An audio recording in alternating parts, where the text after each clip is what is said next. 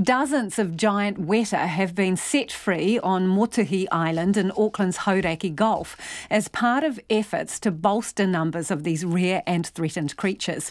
A breeding and conservation program involving Auckland ZOO, DOC and local iwi has seen about 5,000 of the prehistoric-looking insects returned to the pest-free islands since 2012. Auckland ZOO's Ectotherm's team leader, Don McFarlane, says 70 adult-sized wētā were let go on Motuihe Island a few days ago, and the colossal plant munchers play a vital role in keeping the forest healthy. In terms of specialness, they're certainly endemic to New Zealand, found nowhere else on the planet. The Department of Conservation considers them nowhere near doing as well as they should. So they've been listed as a species that needs action and help by the Department of Conservation. Giant because they're in the Guinness Book of Records, actually, for one of the world's largest insects. There are very few above them in weight, maybe a few tropical beetles, but these guys are in the record books at being at 70 grams, which is getting on for the size of a saddleback or takahe bird, which is one of their main predators. So as an adult, there aren't many that can take them on. What was it like to let them all go?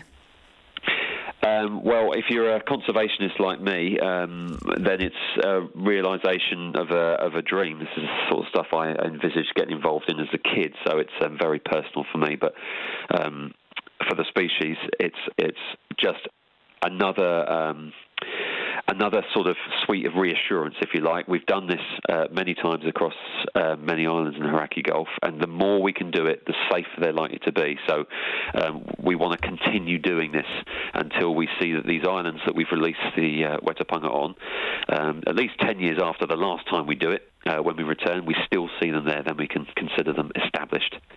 How difficult are they to breed? Very difficult to compare with any other species. I've worked with snails from Tahiti and field crickets from the UK. I'd say that actually the actual breeding, the moment itself, if you like, is actually, you can fairly much, well, you can rely upon. They're not too difficult to get together to do the act, if you like. But then rearing the young, that's when the commitment comes in and the resources, because they can produce many, many hundreds of nymphs or babies, each female. We collect 6 from the founder island, if you like, Hauturu. So we can have in our wētā breeding room over 2,000 individuals. But to get them to 6 months, say, 2,000 hungry mouths across the line so that they're ready and strong for a release is a huge commitment. So we're talking 3 days a week, 8 hours each day, and we have a specialist browse team which collects all the food they need. So it's quite a commitment. And how important are they to the ecosystem? You know, you're putting them back on these islands and you're wanting to re-establish them. What is their role? Yeah, well, it's safe to assume they were there before humans arrived, so they belong there. So that's a good response to that. This is something that was missing for around 180, 200 years. So it's probably a safe bet to put them back. They've been called forest regenerators. They've been called the mouse of New Zealand. They are, like many other wētā species in New Zealand, they belong in the forests. They return nutrients to the soil through their gigantic poos. I think one of the largest poos for any insect. When they hit the ground from the trees, I can tell you can hear it. Certainly in our room with 2,000 wētā, you can hear them all almost pooing in synchrony. So seriously, Don, I'm sorry to pause on this, but it was in bold and italics in the press release. Seriously, can you hear it raining poo when the wētās are going? Honestly, when you go in our wētā porticom at night, when they all come out, and you've got 2,000 hungry mouths chewing, digesting and pooing, I can promise you can hear, amongst the cacophony, poo hitting the deck, yes. But that's the good stuff, isn't it? That's what you're saying. Exactly right, that's it. That's their contribution to the nutrient cycle on the forest floor. So that was missing before. So a forest is only healthier with the addition of wētā. They're quite creepy though, aren't they, Don? Oh, well, the standard stock response is beauty is in the eye of the beholder.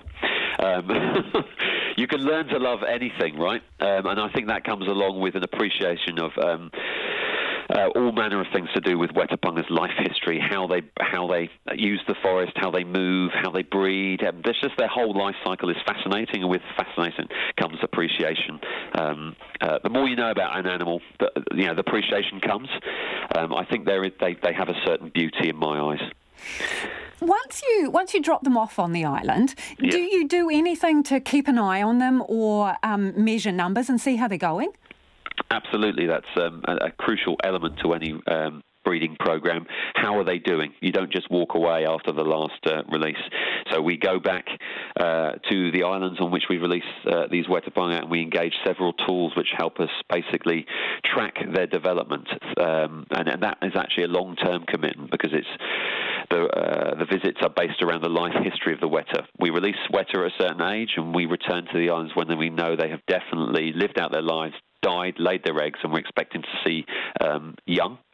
And when we go out, we are basically doing spot searches with torches, and we're also starting to use other devices like tracking tunnels, which I'm sure you're familiar with. They're a kind of a plastic tube with an ink card in the middle, and anything that walks across it, attracted in by bait, leaves footprints, which are very recognisably Wētā. And we're also trialling these brand new Critter-Pick units, which are also baited. They're a black box.